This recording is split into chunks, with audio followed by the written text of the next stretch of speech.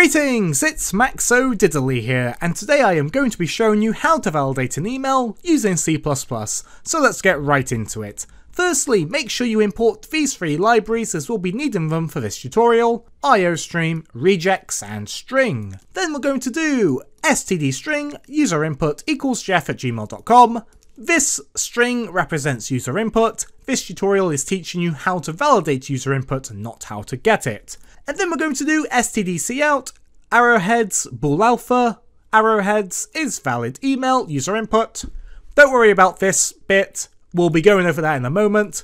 Bool alpha basically makes sure all booleans are printed as false and true, because by default in C++ they're printed as 0 and 1. False and true are more readable. You don't need this, but I'm having it. And cout is just printing to the console. So we are going to do bool is valid email, stdstring input. So it's a boolean. It's going to return a true or a false. Is valid email is the name of our function, and string input is the email we're going to validate. We are going to do 2 lines of code. So basically we're going to be using a regex pattern. So what is a regex pattern? Well, basically it's short for regular expression pattern, and we can set a pattern or a set of rules as a string, and that's called our pattern, and then we can compare a string to that pattern to see if it matches the rules set by the pattern. So we do std regex pattern r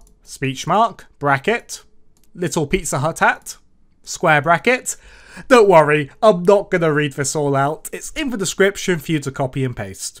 So what does this regex mean? Well, to put it in simple words, this regular expression as a whole checks for the following.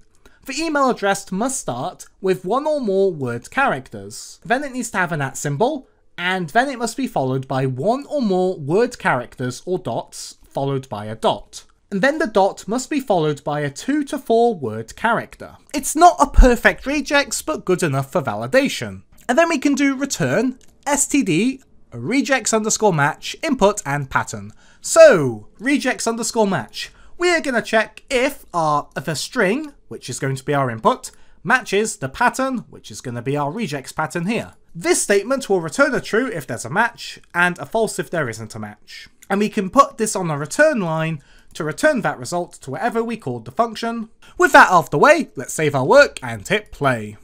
As you can see, it says true because we have what the email needs. But what if we remove the @ symbol? Then it becomes false because there's no @ symbol. So let's put that back, but let's put a really long end. Well, it says false because in our email address we specify it has to be between 2 and 4 characters. So what if we did 1 character? Well, it's false, but if we did gov, well, it's true. Let's remove this part and just see what happens. And it's false.